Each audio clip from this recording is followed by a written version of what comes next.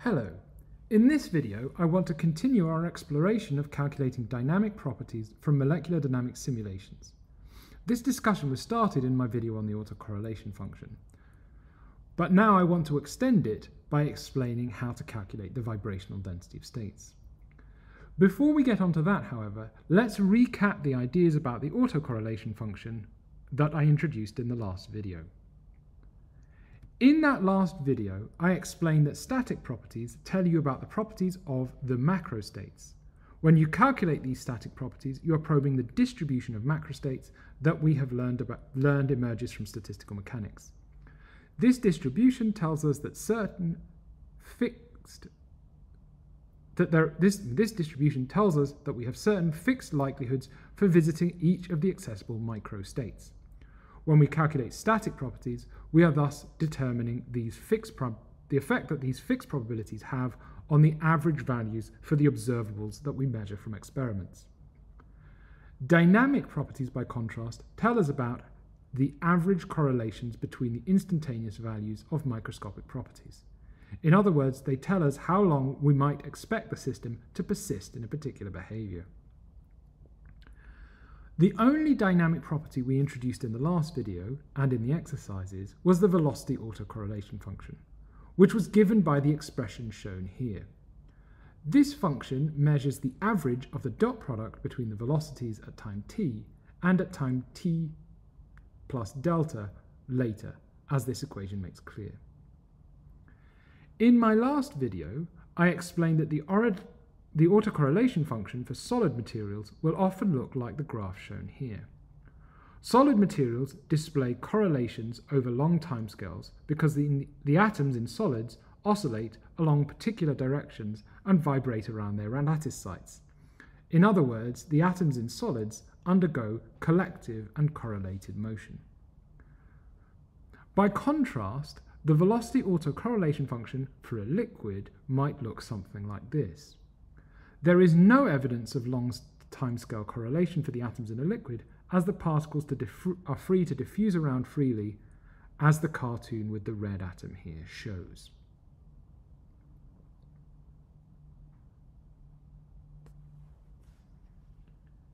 Having recapped the theory of the autocorrelation function, we can now move to the new theory that I would like to introduce in this video.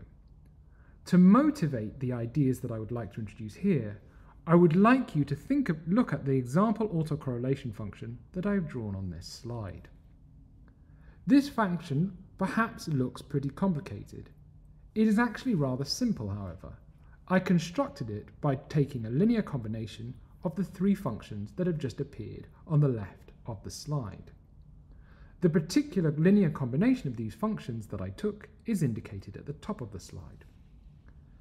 Notice that the terms in this expression all contain a coefficient, the 0.2, 0.5 and the 4, which is multiplied by an exponential decay, e to the minus 0.3x, which is in turn multiplied by a periodic function. The only difference, other than the coefficient, between these three functions is the period of the cosine function. Elsewhere in your maths degree, you have probably encountered the Fourier series. When you were taught this topic, the fact that you can represent all periodic functions as a suitable linear combination of sine functions and cosine functions was almost certainly explained. You probably also learned that you can represent periodic functions in the frequency domain rather than the time domain. When you represent the functions in this domain, you can provide information on the coefficients of all the cosine and sine functions that were used to construct the original periodic function. The periodic part of the function at the top of the slide would thus have a peak at a frequency of 1, a peak at a frequency of 5, and a peak at a frequency of 9. Furthermore, these peaks would have heights of 0.2, 0.5, and 4 respectively. We cannot represent the function that I've shown on this slide using a Fourier series, as multiplying by the decaying exponential ensures that it is not periodic. This function is not periodic. We can, however, transform the function from the time domain to the frequency domain by taking its Fourier transform as shown here. When you do this, you see that there are peaks at 1, 5, and 9 that arise because the function is constructed from these three periodic functions. The peaks in this Fourier transform are broadened because we have taken the product with the exponential. However, the peaks clearly indicate that the system is undergoing three distinct damped and periodic motions.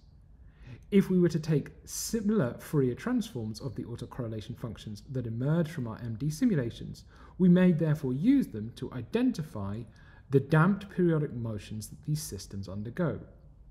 In the rest of this video, we are thus going to learn how to calculate the Fourier transform of the velocity autocorrelation function in order to arrive at the so-called vibrational density of states.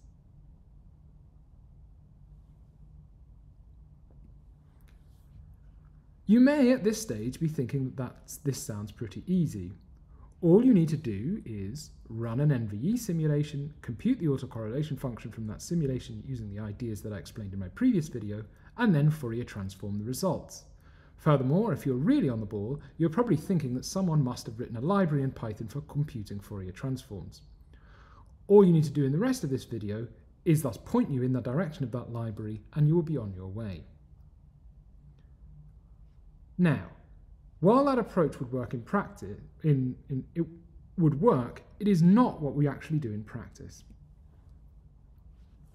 To be honest, a real expert in molecular dynamics simulation wouldn't even compute the autocorrelation function in the way I showed you in the last video.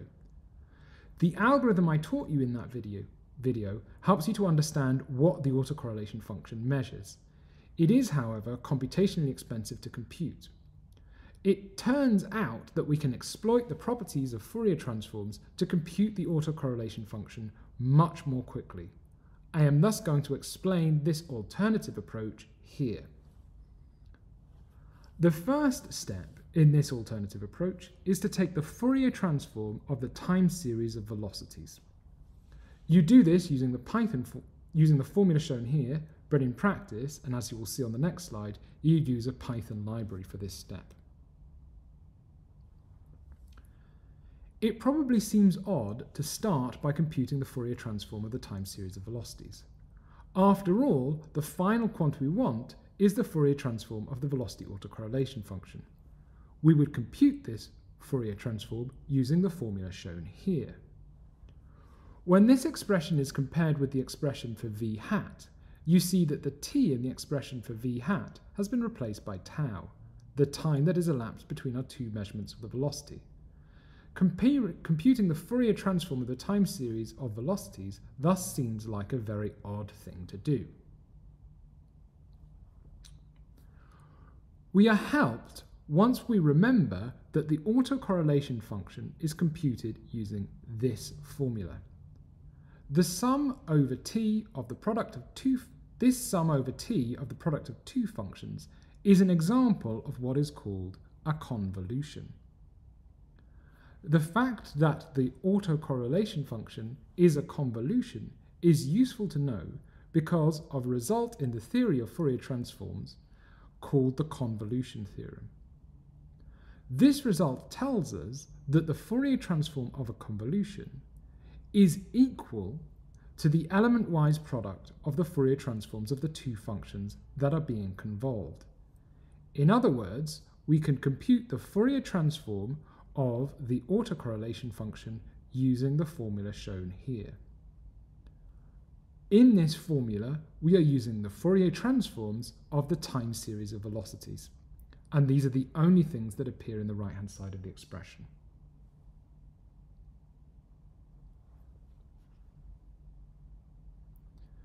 The procedure that we will adopt to calculate the vibrational density of states, the Fourier transform of the autocorrelation function, is as follows.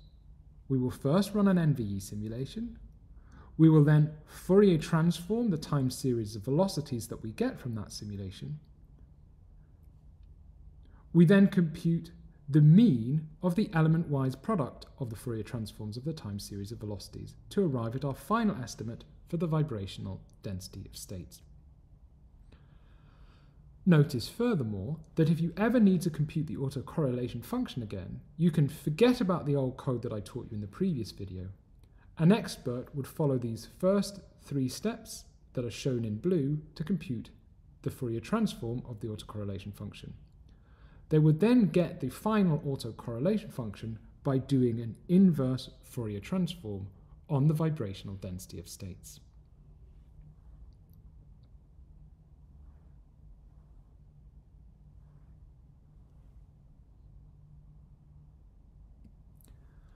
Let's now look at the Python code for computing the vibrational density of states using this method. The full code for doing this is shown on this slide. The first part of this code here transfers the time series of velocities that we got from molecular dynamics that was run with ASE to a matrix with 3 times the number of atoms, rows, and a number of columns that is equal to the length of the trajectory. The loop in this code sets the columns of this matrix equal to the velocities at each time slice. By the time we arrive at the command that sets fftraj, we have thus set the matrix vtraj in a way that ensures that we can follow how the components of the velocity of each atom change with time by moving along one chosen row of the matrix. In other words, row 5 of the matrix vtraj contains the time series of velocities for the z component of atom 2.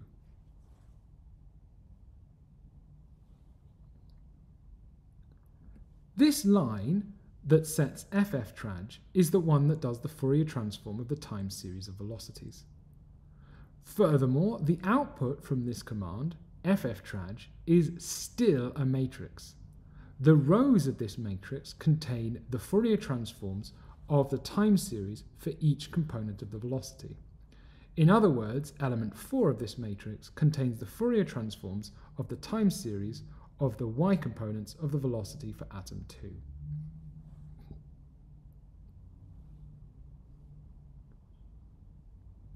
The multiplication here, the fftraj times np conjugate fftraj, performs the element-wise product of these 2 matrices of Fourier transforms. The result of this element-wise multiplications is still a matrix. Furthermore, it is important to reiterate here that we are not doing matrix multiplication when we do fftraj times np conjugate fftraj. We are instead constructing a new matrix that has the same number of rows and columns as fftraj.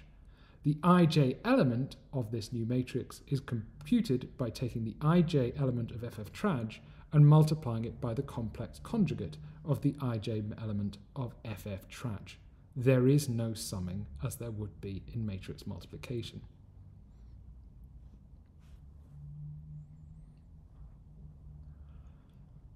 The final vibrational density of states is not a matrix, it is a function, and we will thus need to convert this matrix to a vector. In this code, we make this conversion by averaging over all the components of the velocity of the atoms as shown here. We can average over all the atoms and all the components of the atoms here because all the components of the velocity should be identical. All the atoms have the same type, so we would expect every component of the velocity of every atom to have the same vibrational density of states. Each component of each atom is giving us a separate estimate of the vibrational density of states, and these are the things that we are averaging. All that is left to do is plot the final results. We are helped in this regard as the Python library that we have used for the Fourier transform also provides us with a function that tells us the frequencies at which the Fourier transform has been evaluated.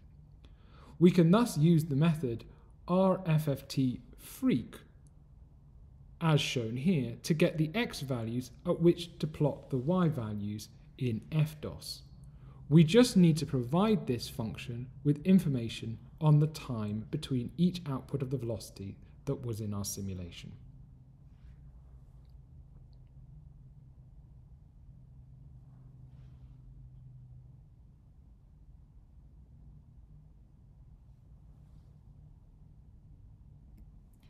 When we run the code on the last slide, we arrive at an estimate for the vibrational density of states that looks something like this. This is what the vibrational density of states looks like for a solid. You will see that there are some peaks in this function that indicates that the atom's undergoing motions with certain characteristic frequencies. When we compute the vibrational density of states for a liquid, you do not see these peaks anymore. There is much less evidence of correlated motion for the atoms in a liquid. The other difference that you may notice between the two vibrational density of state plots here concerns the behavior for zero frequency.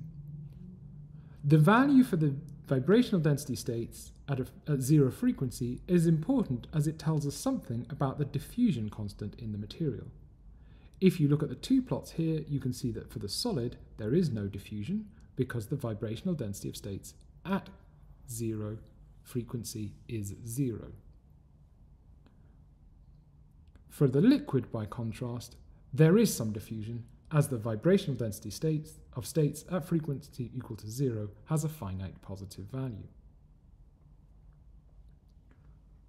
So there you go. That should be enough information about the vibrational density of states for you to get started on the final exercises. If you've got to the end of this and all the other videos, it should also be enough information for you to complete the last of these assignments for MTH 43332. I hope you feel that these assignments have given you a good introduction to the basics of molecular dynamics simulations. Obviously, there is a lot that we haven't been able to cover, and other techniques are constantly being developed. If at the end of this course you have understood how to compute free energy surfaces, the radial distribution functions, and vibrational density of states, then you have done really well. This is an extremely good basis for a PhD that involves running these types of simulation. Thanks for your attention, and good luck with whatever comes next.